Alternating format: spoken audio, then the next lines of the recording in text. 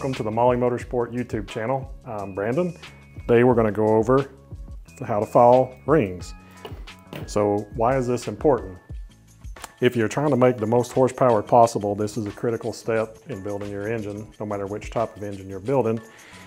If you get this wrong, in the wrong direction, then you're going to potentially break the top of your piston off. You don't want that. And if you get the gap too wide, then you're going to leave precious horsepower on the table. Okay, now that we've talked about what ring filing is and why we're going to do it, we're going to go over some of the tools that we're going to use. So we've got the rings here. Here we have a ring squaring tool. We need some feeler gauges. We need some files. This is a real fine file. We need some way to keep the rings separated to what cylinder that we actually gap them for. And then we have two methods here to do the actual ring filing. We have an electric option and we have a manual option.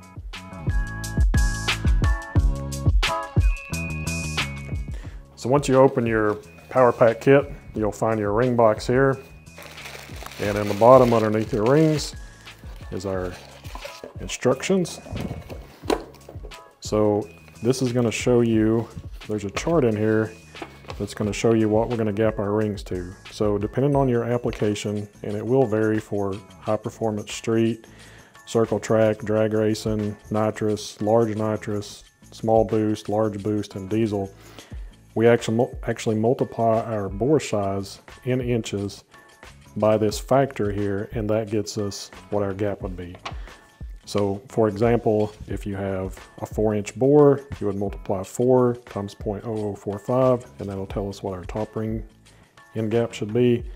Same for the second, and notice that the second in most instances is going to be a larger second ring end gap than the top.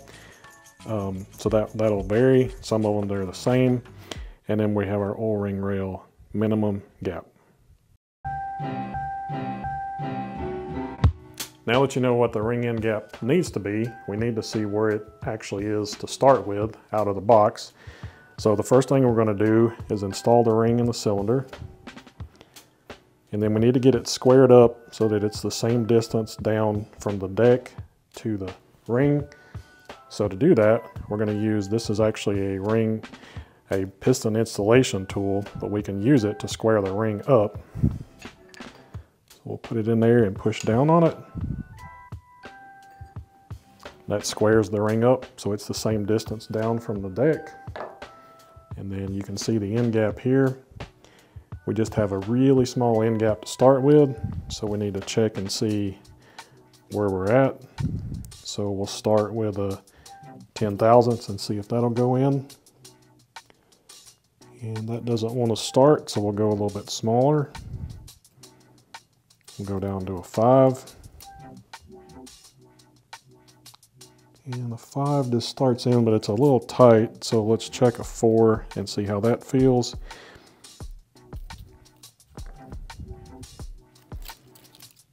So we'll check the 4 thousandths.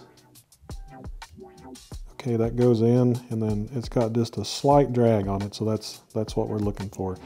So currently we're at 4 thousandths to start with, and we know where we need to end up based on our chart and our application. So the next thing we need to do is actually start filing some off of the ring.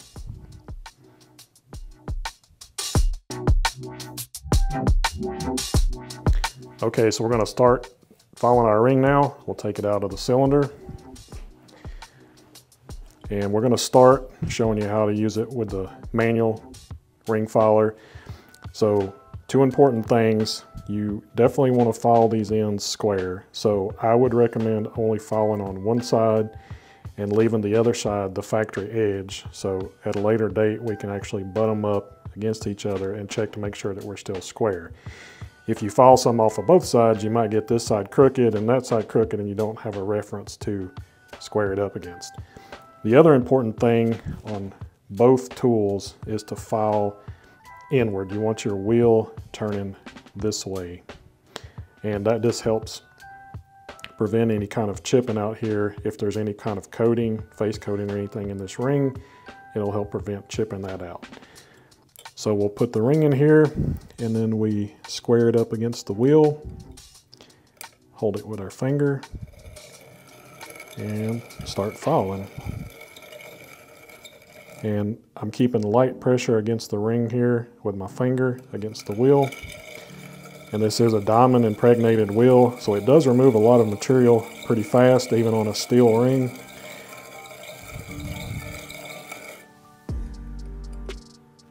So you can see there that we filed that side, and then this side is still the factory edge. So we can butt them up against each other and check and make sure that we're still square, that we're cutting it square. So if you do butt them up and you notice that it's tapered one way or the other, when you put it on here, you can adjust it a little bit this way or this way to compensate for that, but we want to get this as square as possible. So now we'll look at doing the electric option. So now we're going to look at the electric ring filer. So we will put our ring in here, and there is a stop gauge here to butt it up against. So this will actually square the ring up, and then you might need to adjust this knob here. So what this does is moves the ring this way or that way to get it squared up. Based on the bore size, a smaller bore size ring versus a larger bore size ring, you might need to adjust this. So once we've got it squared up against our stop, then we will tighten it down and bring our stop up.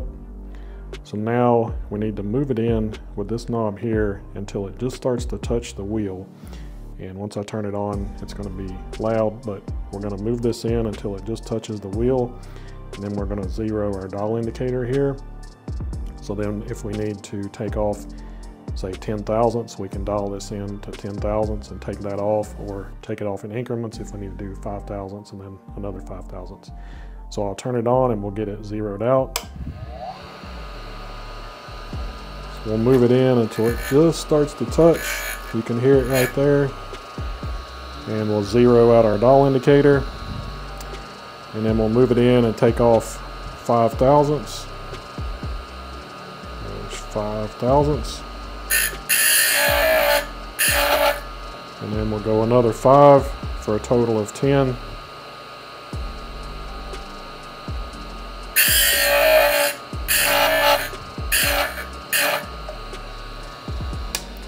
And just like that.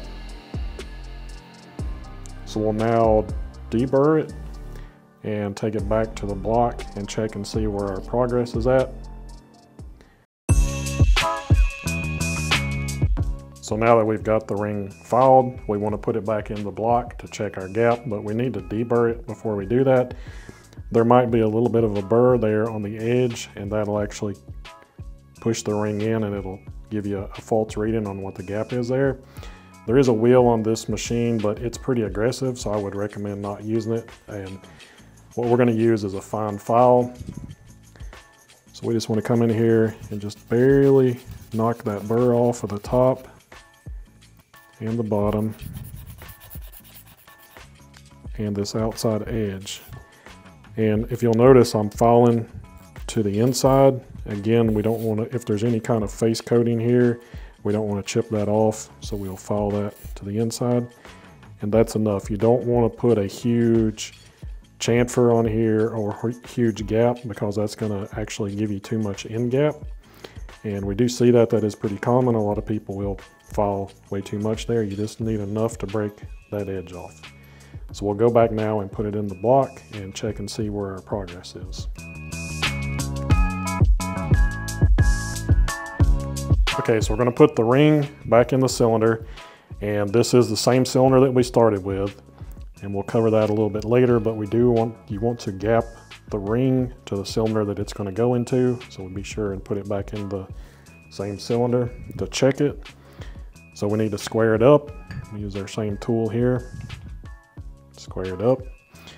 So you can see we've got a much larger gap now than what we started with, so we'll see where we're at. So we was at 4 thousandths. We took off 10 and then took off some on the hand crank. So we'll start out at 12 just to see where that's at. Okay, 12 is loose, so we'll go up to, it should be at least 14.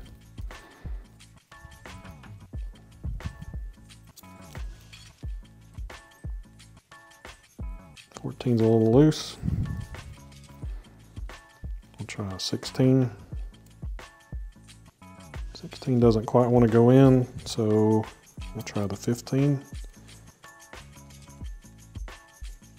15 thousandths has got a little bit of drag, so we're at 15 thousandths now, and we need a little bit more than that, so we'll repeat the same process, take it out, put it back on the ring filer, file some off of it, and then we'll check it again. It's just a back and forth, but you don't want to take off too much at a time because you don't want to go too far past what your gap is, because you can't add material back to the ring. If you do mess it up though, we do sell individual rings that you can buy single cylinders worth of rings, so it's no big deal if you mess it up. You didn't destroy everything. But if you take your time and just sneak up on it, then you won't risk doing that. So we'll go back to the ring filer, file some more off, and then we'll check it again. Okay, so we filed some more off of the ring, and then for our particular application, this is a 4125 bore, and we are going to use nitrous on this engine, so we're looking for a 25 thousandths end gap. So we'll start here with the 20, and that's loose. We'll check the 25 here, which is what we're shooting for. And that feels good. We got just a light drag on it, and that is perfect. That's exactly what we were looking for.